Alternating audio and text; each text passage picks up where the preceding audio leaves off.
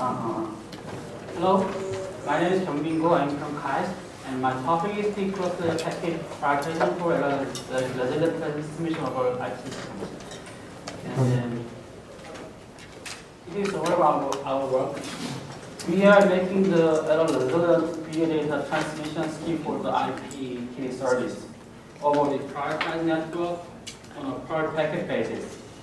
And then for doing that, we are using the cross-layer priority or awareness to assign the high transition priority to significant video data. And we use two kinds of information. First one is MPEG to TS system information, and second one is the ABC null header information. And by adopting our schemes, we have two key advantages. First one is the enhancing the utilization of transmit video data, and second one is this is a lightweight scheme, so you can apply the access points for your servers. Even you are a small device, you can use it. So our content is composed by 5 sections. And first page. So nowadays we are using many smart devices, smartphones, smart pads, smart TVs, and we don't want to use it over the wired connections because wired is too complicated, and then we don't want to connect it somewhere. So we normally using for the wireless transmissions, and we got the service from the wireless kinds of Bluetooth, and then lines, DMS, and then IP service. Because these services those are the multimedia services. Their traffic is massive, and then the Cisco reports show that the multimedia traffic will occupy most of the internet traffic and then Wi-Fi traffic. So the problem is we want to get service without any distortions, any problems, but we have problems. The problem is the available bandwidth of current Wi-Fi is not sufficient. All devices are connected to Wi-Fi, and then APs are sending the data. But when the multimedia streams are coming more, and the AP becomes overloaded, and then the bandwidth becomes insufficient for it. So due to these problems, the mobile users are suffered by the service connection losses, and then video quality degradations. So how can you solve these ones? The solutions? We have maybe two major solutions we have. First is extend the available bandwidth of Wi-Fi, such as 802.11, 8C, and 8D. And second one is the kinds of software solutions for it. Enhancing the transmission efficiency of the video streamings. In other words, transmit video data with a consideration of error resilience. So our research is focused on the second part, and then primarily many focus on the prioritized video data transmission. So in the conventional video data transmission schemes, we have two main parts. First one is data partition prioritization. Second one is the video frame prioritization. We will discuss shortly about that. So data partition prioritization is based on the ABC extended profiles, and make the data partitions from the video streams, and then they align the important video data to the high priority data partitions, and arrange it and then transmit it. So all the video data are prioritized on a per data partition basis. And the second one is video frame prioritization. So video frame, this is the most commonly used frameworks for sending the prioritized transmissions. So video frames are prioritized according to their importance. Normally, kinds of I frame has very high priority than P frame. P frame has high priority than B frames, like that. So in these schemes, all video data are prioritized on a per frame basis. But the conventional schemes have several limitations. First, I already mentioned that data partition prioritization scheme is confined to the extended profile of the ABC. And we do not use ABC profile, extended profile anymore because their encoding efficiency is too low, and then no more practical application use it. The second one is, as I introduced, The previous approaches are based on the data partitions and then video frames. But actually, we are transmitting the video data over the packets, not for the frames and data partitions. Over the Wi-Fi's, they are controlled by the packets, and they are transmitted by univoc packets. So the data partitions and video frames are too light to cover the kinds of transmission issues over the Wi-Fi. So we need more fine-grained units for it. And then last one is the IPTV service is now serviced over the Wi-Fi, but just a few studies are exist for it. So for doing that, we suggest the cross-area prioritization scheme for IPTV service on a per packet basis. And before introducing our schemes, I want to show just a short brief explain about the why per packet prioritization is important. This is the text from the Greengrass in 2009. Dropping a single IP packet at the beginning of the iframe is same as removing the whole the iframe. And it is same as the 4 P frames, like headers like that. So what is that? This is the binary data normal video file name syntax. And there is the flagship kinds of 474044160001. This indicates the startup frames. And then decoders should read these kind of patterns to recognize the consequent videos are included to the P frames or the I frames. So if this packet is lost, and make the data represented like this. All zeros are computed here. And then all the following data will be discarded because they are useless. Decoder doesn't know what this data means before. So and then this effect will be propagated to all the GOPs. Kinds of, if the iframe header is lost, then all consequent B and P frames are affected by that. If the P frame header losses, or the B and P frames which are that P frame for the decoding it will be affected. So, is it possible to solve by this problem with the conventional prioritization schemes? Maybe not, because I already told you that. Data partitioning is to obsolete the profiles, and then video frame cannot handle this problem because it handles the video data on a per frame basis. So it cannot handle like this. It cannot assign high priority to P frame headers and B frame headers like that. So we need a more fine-grained prioritization scheme for it. So we suggest a packet prioritization scheme called PAPS. So for doing that, we assign high transmission priority to video data, which have significant impact on decoding the transmitted video data for IPTV service and per packet basis.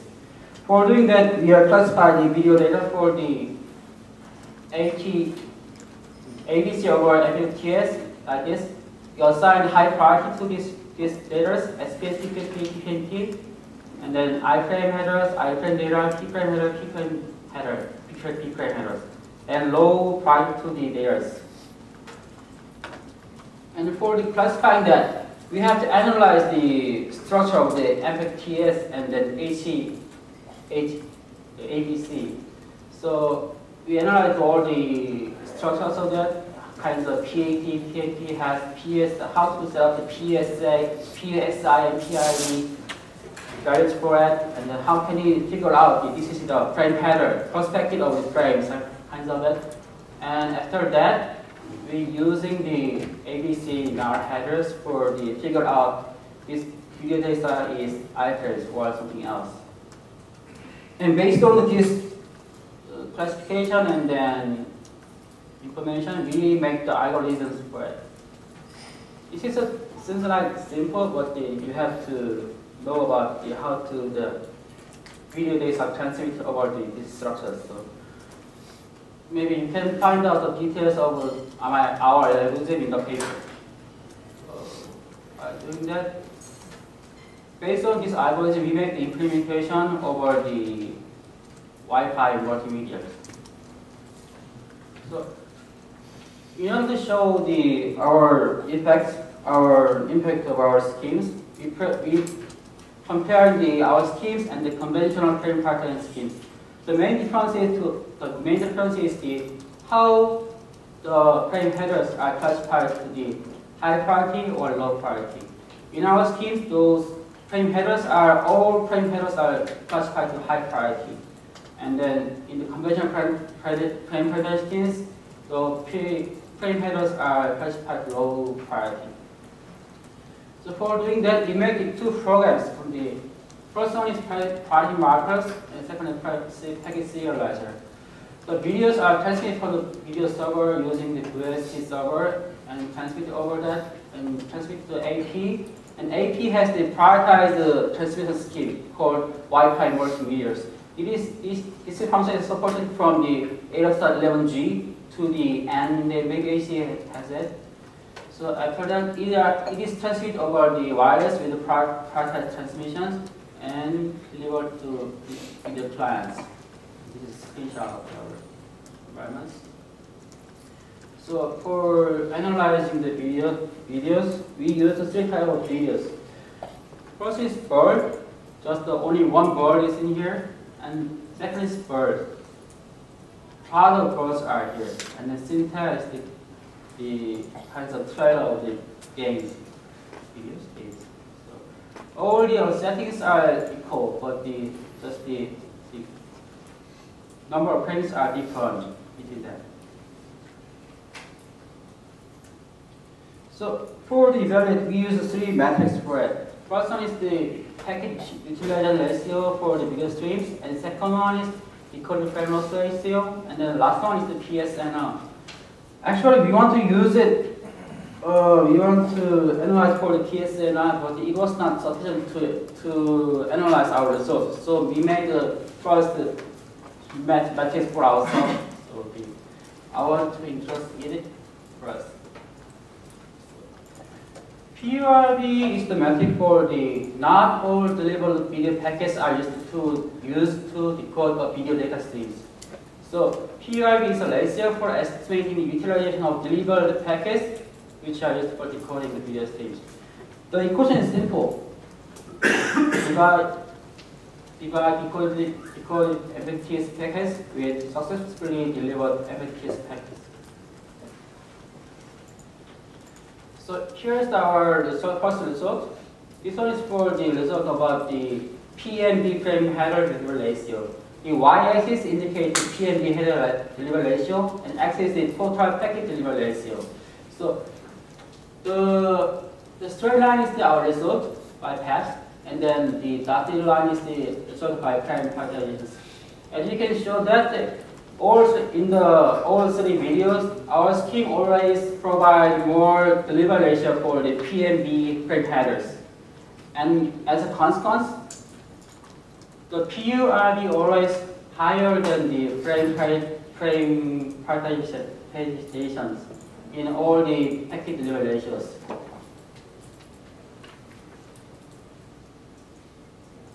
So how about the number of frames to decode? Number of frames decode has impact on the how many frames are freezed during the playback. So we estimated how many frames are lost during the transmissions. For the first result is P frames. So for the three videos, our scheme always maintained under 10% loss of frames. Even the packet delivery ratio are under 70%, 60%. And compared with that, the conventional frame prioritization is going up when the PDR is worse. And then even the 9% shows more than 10% loss of the frames. The P frames are also same set. And the result of P frames is more significant than the P frames. So suppose we have to show something for our result. So we make the PSNR evaluation comparison between the conventional frame prioritization scheme and pass for on the PDR 92%. So as you can see that this is part, so because our video is too long, so this is part of the frame result. So average 5% higher than PSNL. The screenshot shows that the upper two frames are screenshots are our ones. The below two ones are by the conventional frame pattern skills. Because these frames are freezed or affected by the loss of the frames, their qualities are degraded. So the more distortions and then the kinds of more, let's say, fringes are here. Maybe you cannot see the fringes, right? So this is not, maybe this is our result. And then my computer is slow, so maybe you are showing some delays, right? So upper is our result, and lower is the result by conventional frame partitions. So maybe since many frames are lost on the frame partition schemes, the more frees are here. It's too short, too small to show them all. So the conclusion is our scheme guarantees high resolute transmission of significant video data on per packet basis. And then the path is independent on the ABC profile. So you don't have to using specific profiles for applying it. And the path is lightweight, and then there's a small component for the enhancing the quality. So it does not require any significant changes for the existing network infrastructures. And lastly, the path only consumes just small of the CPU consumption, CPU power spread. This is the end of our talk.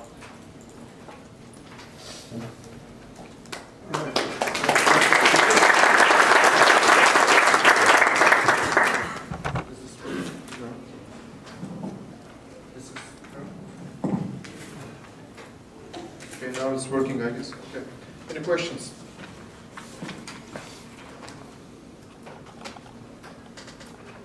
No questions from the room? Yes, sir. Did you compare your system against the traditional FEC kind of system? FEC mean the folder collection systems? Yes. I ever studied about the FEC systems, but FEC is not. It's a scheme for the non-prioritized network. Right. But you are sending small packet, right? KAIST packet is very short. So you may suffer from the high overhead of the network header, right? So do you think it will be interesting to compare it against traditional FEC but with longer distance? Yeah, it's very interesting. And then we are trying to make how to use the overhead for it. We are now trying to study with the research for it. Another question? Yes, sir. I'm still trying to completely understand the results. In effect, the difference between the traditional scheme and this one is the priorities on the header for B and P frames. Right? The kinds of frame headers. Just the frame header difference, right? Now on is just frame headers difference. Because we are specifying we only added the frame headers for our prioritization schemes. But if any other scheme or any other significant video data exists in the frames, you can figure out because we are the perfect basis prioritization scheme. But you could take, without your scheme, you could assign the per packet priority just based on whether it's I and P and B, right? Yeah. And then the difference would be just the header. Yeah. In your case, the header is high priority. Yeah. In the other case, header would be low priority for just P and B frames. Yeah. So it'd be interesting to see what the difference is. Yeah. All right. Any other question from the room? All right. Thank you again.